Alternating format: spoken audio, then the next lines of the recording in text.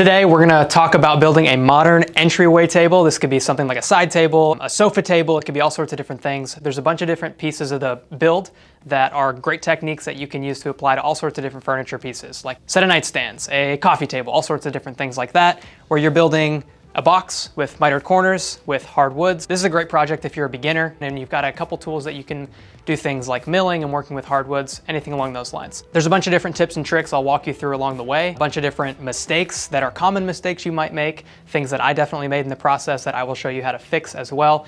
And if you're new here, make sure you like and subscribe to the channel. I'll be posting a bunch of different woodworking tips and tricks and build videos that you can follow along with that will help you become a better woodworker and just help you figure out different ways you can enjoy building furniture more. Let's get to building. All right, today we're working with some hard maple that I had already cut down on my chop saw before bringing it over to the jointer. Over here we're getting one side flat and one side square, as my buddy Brandon does right here for us. Next up, run it through the planer, mill it up, get everything down to a nice uniform thickness. Something I like to do is measure the front and back of each board so that I can get as much width of it as I can. This way, if there's an edge that I don't like as much, then I usually have a little more room to cut it off after I get things glued up, or right when I'm about to glue everything up. Use that glue spreader that God gave you, and get everything lined up. Typically, if I'm just working with small panels, I will not use biscuits or dominoes, just because I'm able to get the alignment good enough without any errors, because if I can get everything milled nice and flat, it works out just fine. So for bigger tabletops and things, I definitely always use something for alignment, just less sanding in the end. Check for level underneath and watch that nice glue squeeze out. Once you pull it out of the clamps, it is time for the fun part, get the sanding. So we get the glue off, we get everything sanded to a rough sand, and chop some miters. For these miters right here, I'm using the track saw. There's a couple different ways you can do this, but track saw was the initial method that I went with, and as you'll see in a little bit, I had made somewhat of a mistake here, which we'll get to.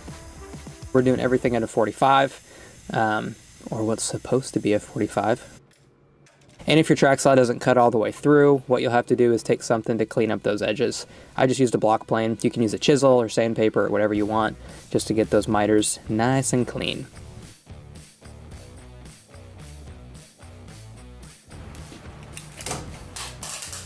That's embarrassing. All right, now, oh my gosh, just had to, what the heck? All right, measure out each side. I went with like 2 to 4 inches. I just kind of pick arbitrary numbers. I'm not super specific on that. I would recommend measuring from each side on this. That way, if you have one of your panels flipped around, it won't be an issue when you're doing your glue ups. Check for depth, make sure you're not gonna plunge all the way through.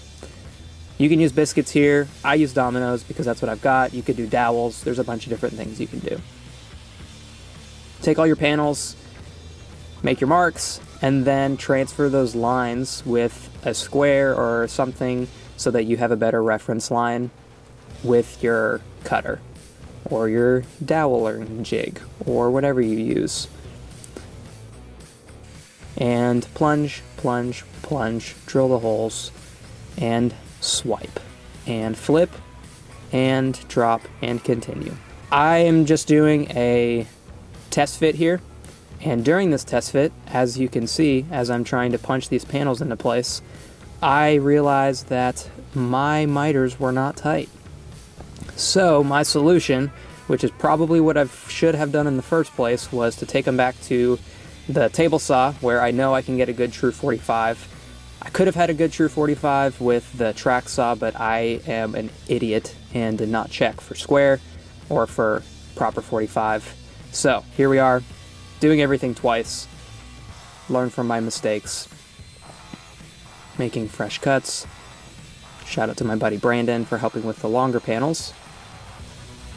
And I have to re-drill the dominoes because when I cut that little bit off, it made my alignments off with the dominoes, so yeah, that was fun. So when I drill all these dominoes, do your best not to cringe and understand that nobody's ever going to see these dominoes. All these extra holes. I know it looks rough. Stop looking at it. It's fine. I'm just sanding off the lines here. and then applying the almighty green tape. I would highly recommend taking the time to put green tape on the inside of your miters, just because sanding those inside corners from glue squeeze out is very difficult, and it just looks better this way. All right, time for the glue up, one of the more stressful glue ups I've done in my day. I tried to use some corner clamps here. It didn't quite go as planned, and I ended up just using bar clamps to pull everything together. I highly recommend using a extend glue that gives you a little bit of extra working time for something like this, so that you can get it all adjusted just right. And it was crazy, but it worked.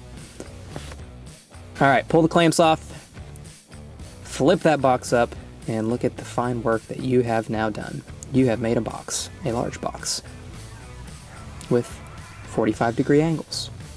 Yeah. Peel that tape off. Ooh, peel, peel, peel. Yeah. Look at those clean lines. All right, and back to the fun part. Oh, sanding, our favorite. Okay, this is a little trick that I like to do. If I have miters that aren't perfectly tight, you just spread some glue on the edge and sand it while it's still wet. What this does is it pushes sawdust created from the sandpaper down into the gaps and makes like a glue sanding wood filler, which works really well. If you still have gaps afterwards, just repeat the process. And right here, I went with a 1/8 inch chamfer bit, and you'll have a little extra left in the corner, so you will have to chisel that out. And now we have made it to finish prep. I always start by vacuuming off the surface before taking an air compressor and blowing all the dust off. It just helps prevent less dust into the air, and I try to take care of my lungs. It's important, you know? After my final sanding and mix up my favorite product, Rubio Monocoat. This stuff works great. It's super easy to apply. It's hard to mess up. It just looks nice, and it smells pretty good too.